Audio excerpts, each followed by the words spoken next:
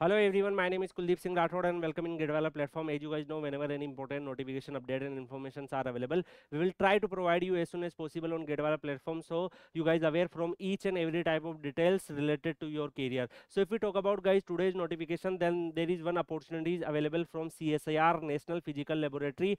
CSIR is known as Council of Scientific and Industrial Research, and they release their recruitment for different project based recruitment. There is direct walk-in interview will be there, no exam is there. So like you need to visit or at particular locations on the 16 April 2025 for the postcode of 1 to 7 and for remaining 8 to 13 on the date of 17 April. So project associate second vacancies are there, where like BE, BTech, computer science, IT, EC, electrical students have ET students have eligibility. Here you can check like 2 year experience. If you have, then you have eligibility. But like project assistant second, you can check. BSc students also can apply. 20,000 stipends are available. In a junior research fellowship positions in a BTech, computer science and IT, MC or MTech, you can check like you need a GATE scorecard. If whatever GATE scorecard, if you have qualified the GATE, you have a chance there. So you can apply. 37,000 plus HRA is there. And like senior research fellowship positions are available for MTech students or BTech in CSE or IT or MCA with a 2 year experience. So either you have MTech or either you have BTech plus experience, then you can apply.